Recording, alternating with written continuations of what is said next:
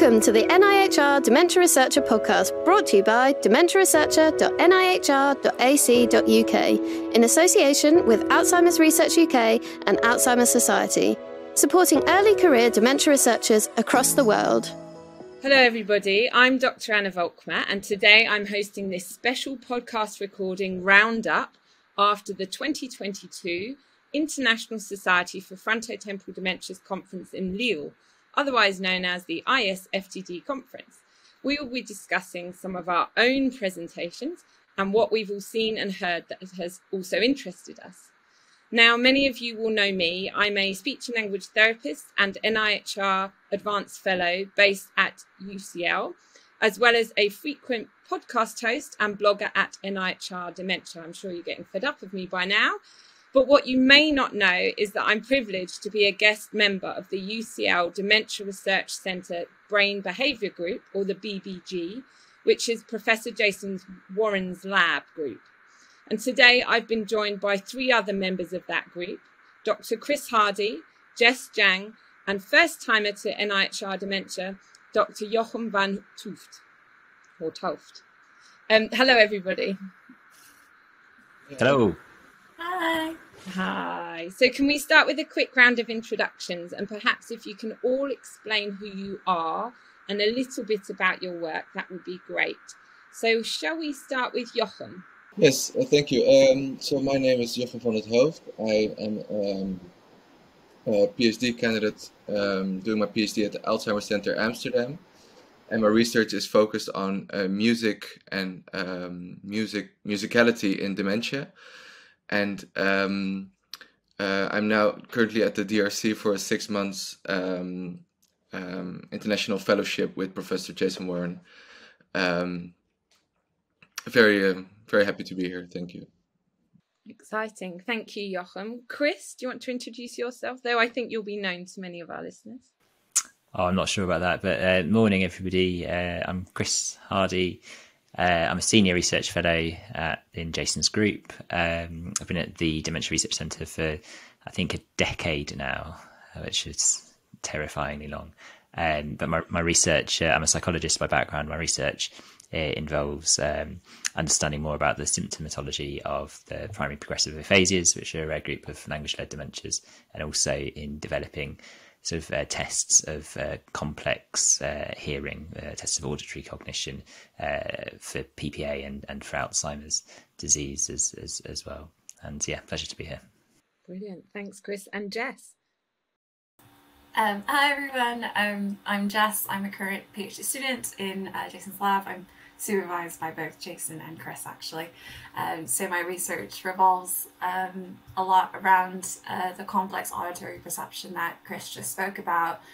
So my PhD is focused on exactly that, complex auditory perception, both like in speech and maybe edging a bit into music, into Jochum's territory. But then, so that's actually my current PhD work, and I study that in AD, Alzheimer's disease, and frontotemporal dementia as well. Great. Thank you, Jess. Now, before I ask you about your own talks and posters and other people's, perhaps I could get your thoughts on the host city, which was Lille. Chris, I know you particularly enjoyed our ridiculously early morning run around the Citadel. No, I didn't. I did.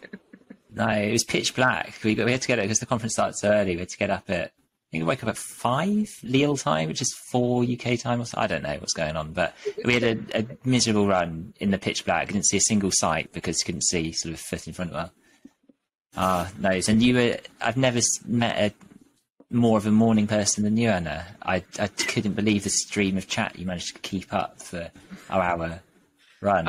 You said later in the day, you said to me something like, "Oh, I knew you were a chatty person in the day. I didn't know you were a chatty person all day." But yeah. Right. So, what did the rest of you think about the town, Lille?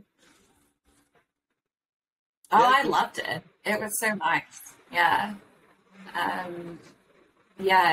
Wasn't expecting it. It was like an hour and a half to get to and be at the US Tower, so it's super quick. And it was, just walking around town, really wanted to shop and things like that. Yeah, it was really, really nice, unexpected. I've never heard much about Lille before, and going there was. I had a misconception that I thought Euro Disney was close by, but it's not. So, it was all I knew about Lille. I thought Euro Disney was nearby. So. No, not at all. I'm not even sure where Euro Disney is, but yeah, no, good point. But now, Jess, while you're here, while you're chatting with us, you were one of the stars of the conference with your awesome platform presentation. I wouldn't say that. Oh yeah, come on. I want you to tell us about it, blow by blow account, including your kind of practice, walk up the steps the day before. How did the presentation go, and how can people find out about your work online? Well, thank you, Hannah. Yeah, I was so grateful for ISFTD for wanting to do, or not wanting, but like being willing to take me on as one of the 10-minute presentations to give during the neuropsychology session. And I wasn't expecting, it was fantastic to speak in such an auditorium as well and kind of explain about the work, because I mean, we all work within hearing and complex hearing, but it's not really usually a topic that's spoken about. So it's really nice to have that chance to talk about it. So my talk was on my PhD work, which is degraded speech perception in Alzheimer's disease and primary progressive aphasias. And I used an artificial manipulation called noise recoding, which kind of removes like certain details and like spectral details and intelligibility from the speech while preserving temporal cues. So it's kind of intelligible at certain amounts. The joke is it kind of sounds like Batman the lower you go. I don't know, but it's really interesting and really good manipulation to kind of relate towards real world hearing functions, like a busy telephone line or a video conferencing call, kind of like what we're doing on this podcast at the moment. And using that manipulation, I was able to parse out the different diagnostic groups. So the group that performed the worst was the logopenic variants, followed by the non-fluent variants, as well as the Alzheimer's disease, and surprisingly the semantic variants as well, which kind of showcases a deficit there in speech perception also in semantic variant groups, even though past degraded speech paradigms haven't really necessarily shown that. But I think that speaks to the noise encoding manipulations that we used there. So yeah, it was overall, it was really nice to present about the work. And people can definitely look out for the work in the future, because hopefully we'll get a paper published about it soon. So that'd be really, really nice. Watch this space, in other words, watch this space. Yeah. But I also think I will definitely be watching the space, and I've talked about it with you before, because I think the clinical implications are so useful, aren't they? Because people often say to us, oh, I think my partner can't hear me, or they say, I can't hear things in noisy environments, or I find certain accents more difficult. And we found that hard to kind of rationalize for people in the past, or even think about what that means. But actually the work you're doing will help us kind of, feed back to people, yeah, that's, part of the disease process, and think of strategies to help people manage that in real life. Yeah, that'd be so good. So if you have this research out that basically says that, yes, it is hard, not even just for the PPAs, the actual language bit, but actually that it's an auditory processing difficulty that they also have. It kind of builds into the general difficulties that they could have. So environmental strategy, clinical strategies to try to help manage that, it would be great. Yeah, brilliant. Now, Chris, Jochum and I, we all had posters presentations. We didn't get to go up on the big, huge stage like Jess, but we did have poster presentations. So, Jochum, do you want to tell us a bit about your poster? Because it kind of, I guess in my mind, as a simple speech therapist, it kind of aligns quite well with what Jess does. Is that fair? Is probably under-researched in dementia is auditory cognition in general, and music as an extension of that, as a complex auditory stimulant is of course part of this. So I guess So this aligns with this lab, I would say.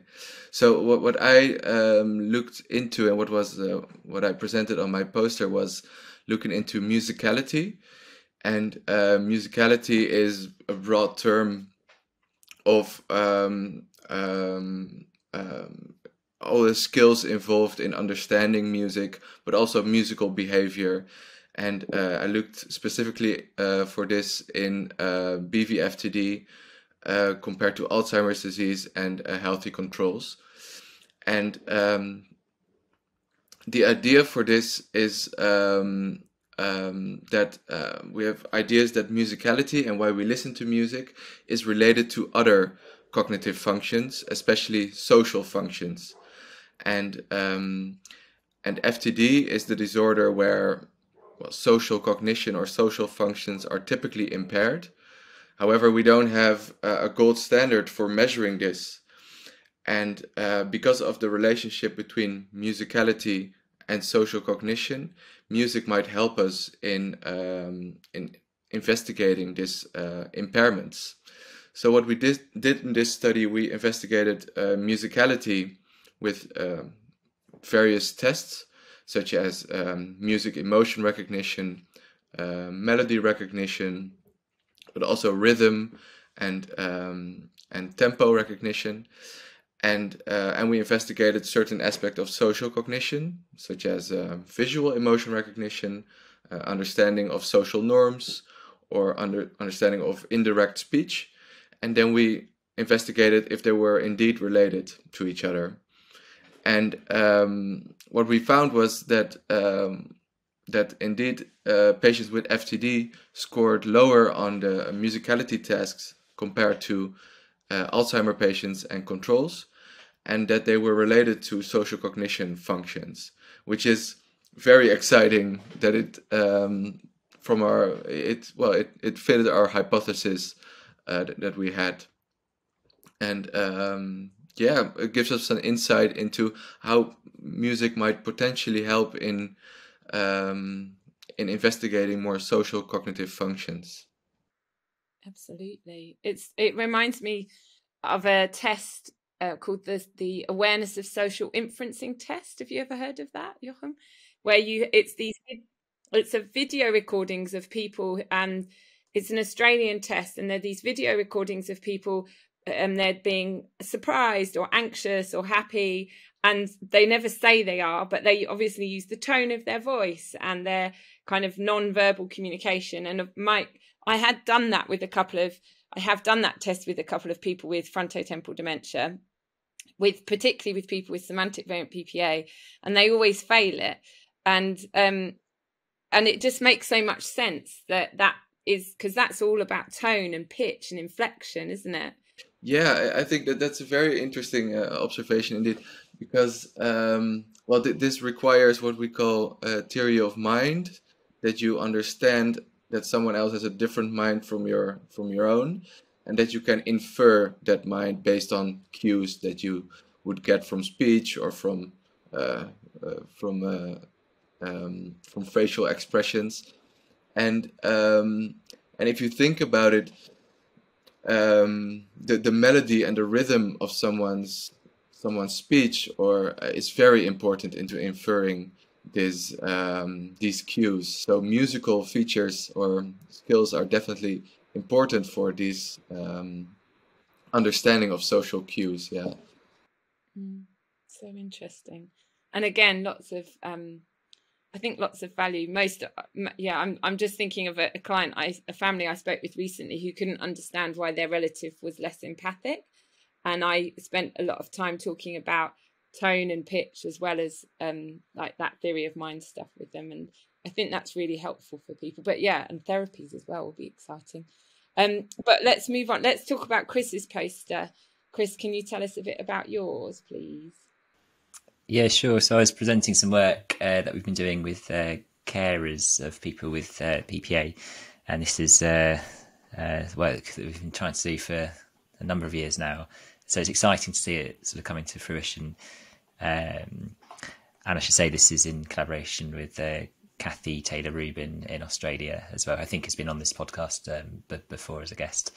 But yeah, we've been trying to sort of learn from caregivers of people with PPA about the course of symptoms that people with the different variants of PPA, the progressive aphasias, experience over the course of their disease. And we've tried to define 6 symptom-led stages for each subtype, each main subtype of PPA, in the hope that this will be helpful for not only for clinicians and researchers, but also for people living with the disease themselves, and also their family members and partners and carers as they come to sort of prepare for what comes next and can predict which major care milestones might be emerging next.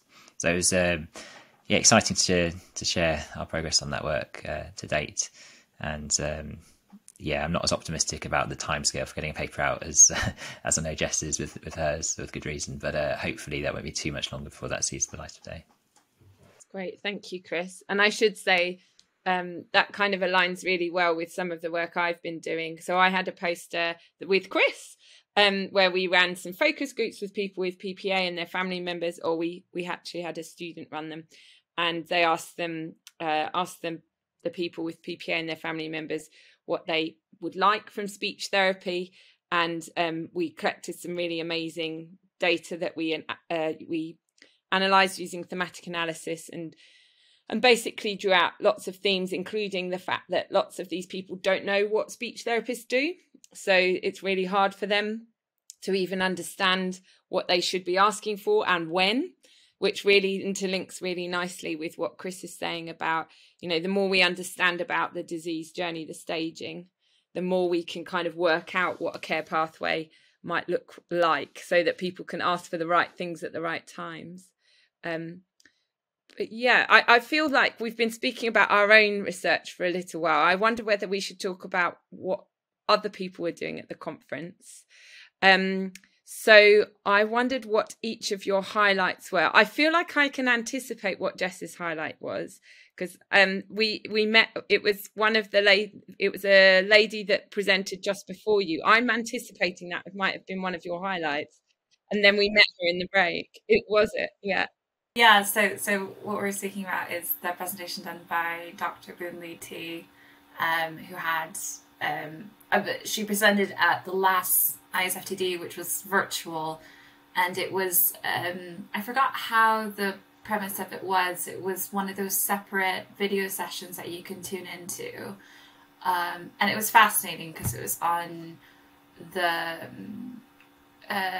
people who speak Chinese or Cantonese, or basically a Mandarin, and how PPA manifest in their language, which I always thought was really interesting as someone who's a native Mandarin speaker. I always thought, the criteria for PPA is very catered towards an English-speaking population, or generally maybe more European. I can't speak. Maybe Jochum, you can correct me on how Dutch plays into this. But I was just thinking that it was so interesting 2 years ago to hear about her work on trying to develop a battery as well as appropriate criteria for those who speak a tonal language such as Chinese, both in Mandarin and Cantonese form.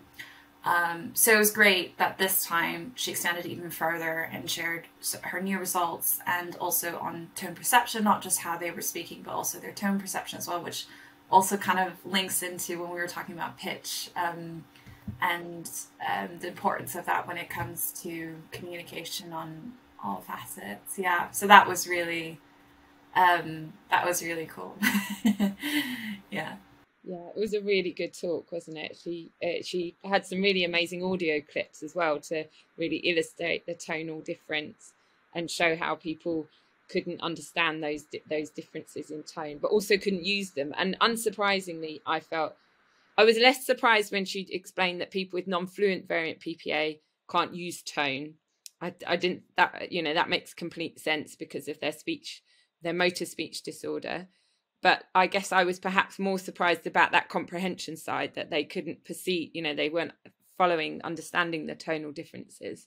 Yeah, and we spoke after her talk, because we were back to back from each other, and she was saying, because she showed that semantic variants struggled with, especially with tone perception, and she was like, it was really interesting that you also showed that they have difficulty listening to degraded speech perception. It's interesting that semantic variance showing this profile and on this aspect. And I was thinking it is particularly interesting because they do seem to fall a bit on prosody, like emotional prosody as well. So that is some place to explore, maybe.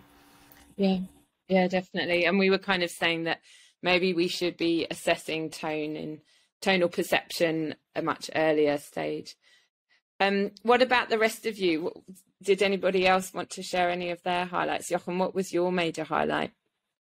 That I wanted to highlight from presentations that were in Paris as well, and one was by Masoud Hussain, where he talked about apathy and motivation, which was absolutely which was very interesting, where he took the approach of how can brain disorders teach us about how our brain works. So he talked about very strategic brain infarcts, for example, and how the people would present with, well, that they couldn't be bothered and were very apathetic.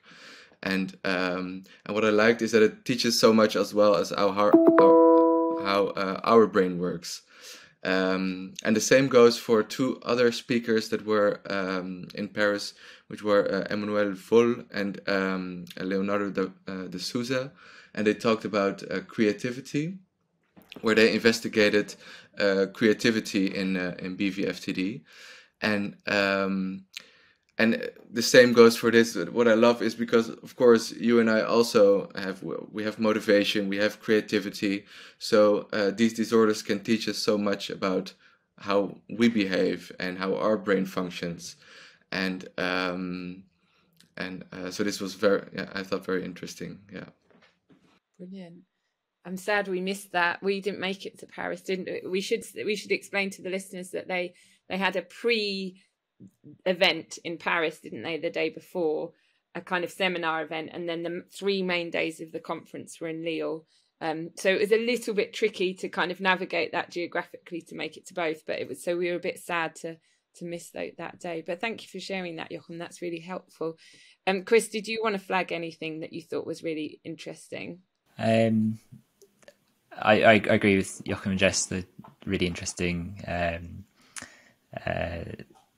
things that they've spoken about. For me, I think that one of the themes at the conference was really about the diagnostic labels and categories and criteria that we're using, and lots of talk about different perhaps developments in that space. So we had presentations about right temporal variant frontotemporal dementia, about semantic behavioural frontotemporal dementia, and then within progressive non-fluent aphasia, or the non-fluent agrammatic variant of PPA, I think there was a talk by Ignacio Ilangal and a poster by Diego Lorca-Pouls from the same group at UCSF, from Mary Lou Gornitampini's group. And they're talking about, you've got this constellation of so non-fluent agrammatic variant PPA is recognised as a subtype in which people either have sort of full speech, maybe apraxia of speech, but also can have agrammatism, difficulties using grammar.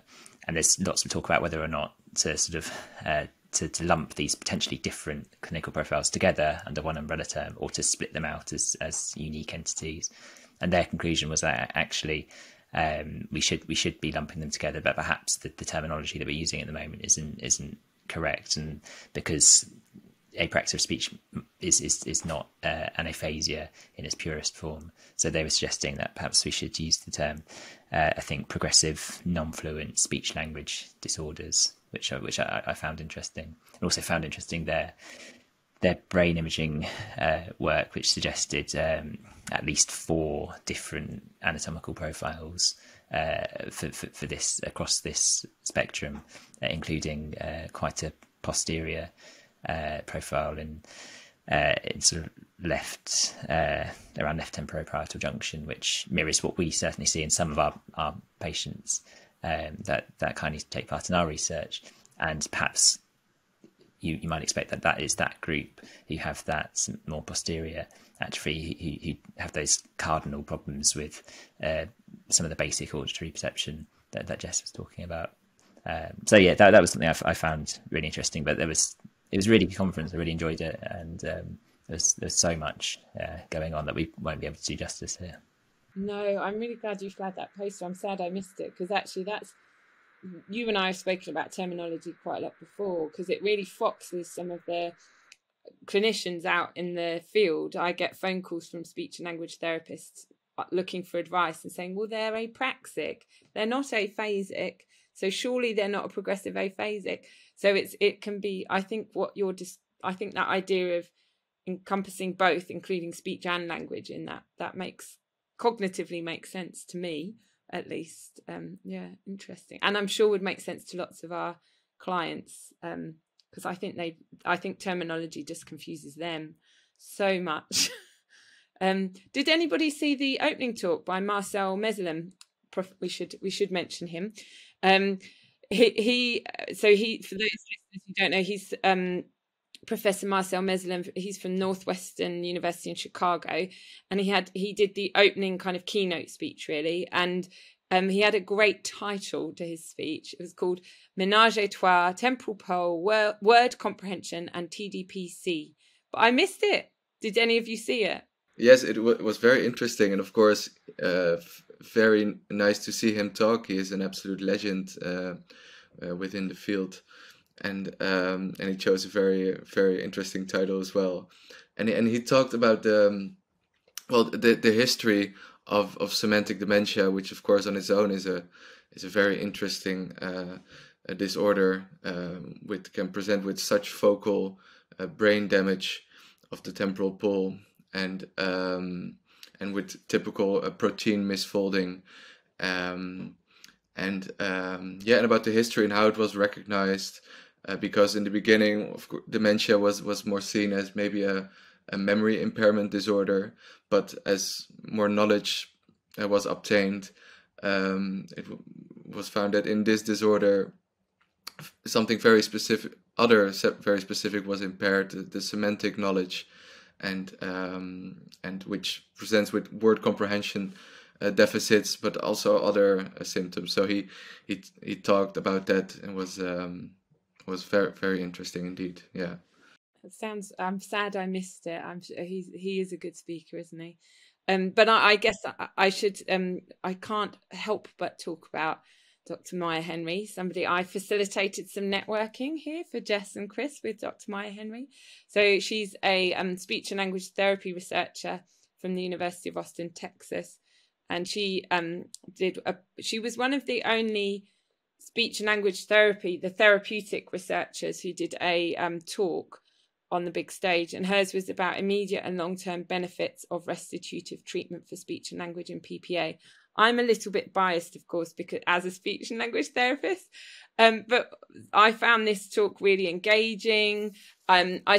She talked about the fact that certain types of interventions like script training and lexical retrieval therapies are demonstrating positive changes for people living with different PPAs. And she also flagged that we need to be looking more functionally, looking at things like communication partner training.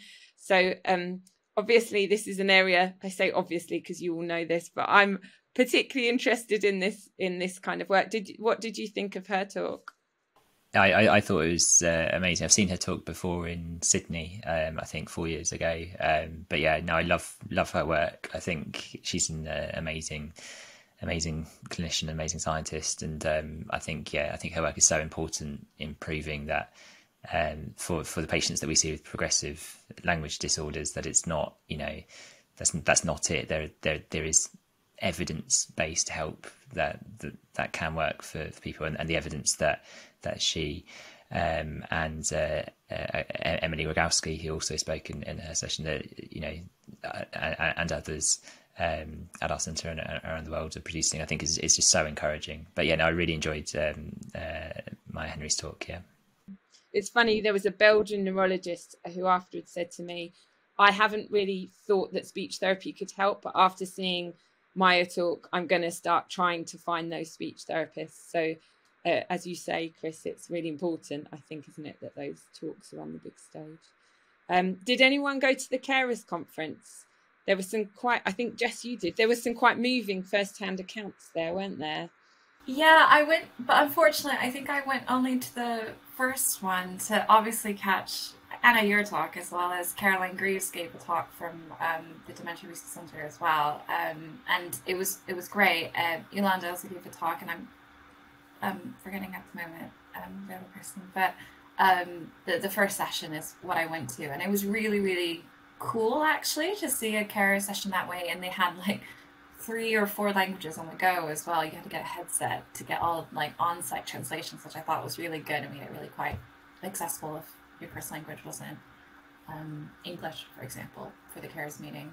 I got asked a question in French and I didn't have the headset on. Were you there when that happened? And I didn't know what they were saying, and the question went on and on and on, and I was nodding along like an aphasic person, thinking and reacting to the tone, and then they translated it, but it took a while. But no, it was an amazing setup. That was the kind of, it was like a parallel session to the main conference, wasn't it?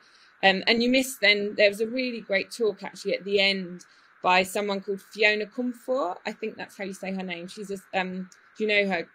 She's got a psychology background, neuropsychology. She's a researcher in Sydney, and she presented on criminality and risk behaviours in frontotemporal dementia. And they were looking at the different types of frontotemporal dementias.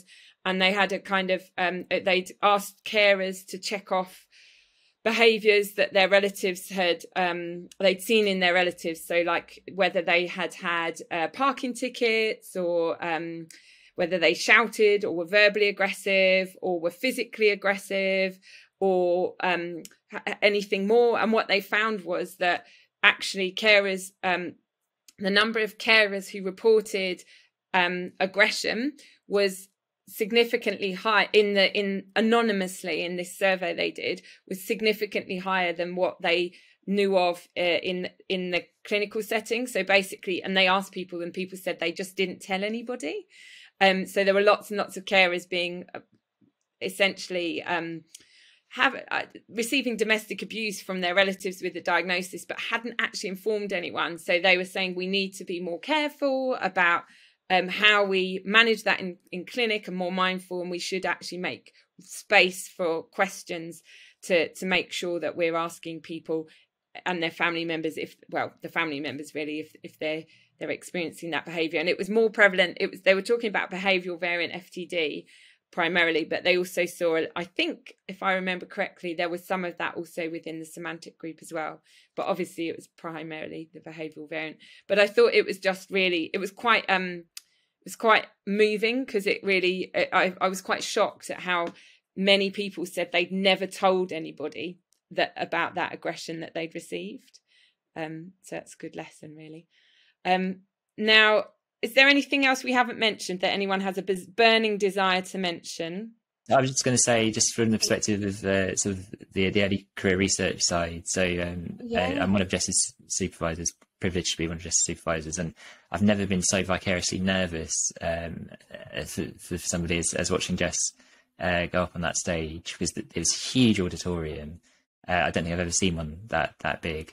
And I had absolutely no reason to be nervous, because Jess is an incredible speaker, and I knew she would do.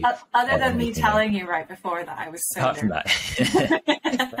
But I don't think I've ever been as proud as somebody as seeing that. And so that was just really interesting, as somebody who's working their way, stumbling their way through the postdoctoral levels, and to be fortunate enough to now supervise somebody. And it was a really amazing experience to watch somebody who I work with smashing it like Jess did. So just wanted to mention that.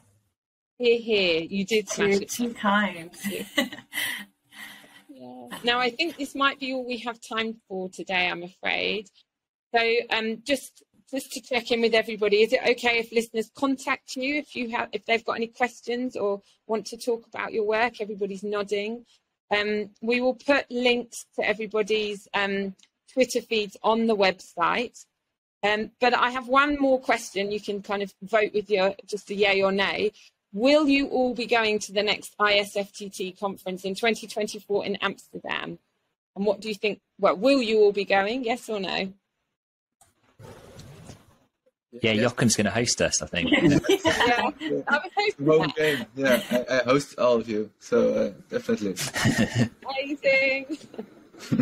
Brilliant. And do you think there'll be any new themes, or do you think we'll be? I'm wondering whether the whole thing about terminology will continue as a big theme. Yeah. It's probably about time to end today's podcast recording. I'd like to thank our panelists, Chris, Jess and Jochum. You can find information about all of us on the Dementia Researcher website. And in the meantime, please remember to like and subscribe and leave a review on this podcast through SoundCloud or iTunes. Thank you all very much. And until next time, bye now. Bye. Bye, cheers.